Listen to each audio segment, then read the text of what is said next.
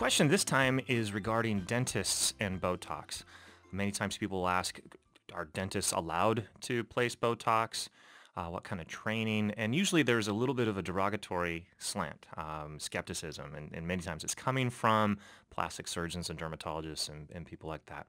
So first off, it should be established that if anybody is qualified to place Botox innately, it's going to be a dentist. We have probably the most extensive training in head and neck anatomy and understanding the musculature, because we deal with the muscles of mastication or chewing and the muscles of facial expression on a daily basis. We have to know where those muscles are as we're getting things numb so that we can work on the teeth. We're aware of it all. We also have to be aware of the muscle effect when we change a person's bite. When we're doing a filling, when we're doing a crown, that's going to affect the muscles. And so should be well trained in handling TMJ scenarios or making proper referrals to those of us that are trained in treating TMJ disorders. So also, one must consider the actual injection of the Botox itself. Who better to give an injection than someone who gives multiple injections all day long, every day? Many of the other offices, the non-dental offices that are placing Botox, it's not the doctor that's actually placing the Botox. It's an auxiliary, a nurse, an assistant. It's someone that's under, quote, supervision of the doctor, but it isn't the doctor themselves. So we're really kind of comparing, is a dentist as qualified as a nurse? And the reality is, yes, both. Nurses are fine, dentists are fine. Now, it's important that you find a dentist that is trained, because sometimes, and this is a fair criticism, if a dentist takes a simple weekend course and decides to start placing Botox, that could lead to dangerous scenarios.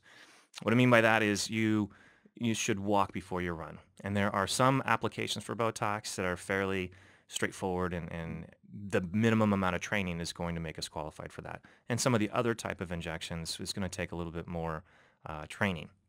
I myself have had over 100 hours in advanced training in injectables, both dermal fillers and Botox, from several different institutes. I think a variety of instruction makes a well-rounded practitioner. Coming from one institute and from another, everybody is going to teach a different perspective or technique. And if we learn from all of them, I think we are a more well-rounded clinician. So is a dentist capable? Absolutely. In fact, I took a course from a dermatologist, and he was instructing people not to inject a certain way for fear of affecting a certain muscle. And I informed him that there was actually a jawbone in between the two muscles in question, and he wasn't certain about that until someone Googled the anatomy and then found out that the dentist was correct, that the dermatologist had forgotten.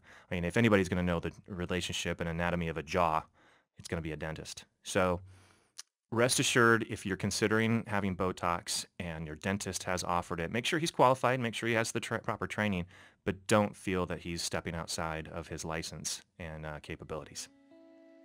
Dr. Timmerman is known internationally with licenses in multiple states in the United States, plus Belgium and Dubai, for cosmetic, implant, and sleep dentistry, with fellowships in the International Congress for Oral Implantology and the Academy of General Dentistry, and a diplomate in the American Board of Dental Sleep Medicine. If you would like to become a patient of Dr. Timmerman or simply have questions, please go to our website, www.drtimmerman.com. That is www.drtimmerman.com. Or call us at 206-241-5533. Or you could email questions for an episode of a future podcast at thewholetoothpodcast@gmail.com.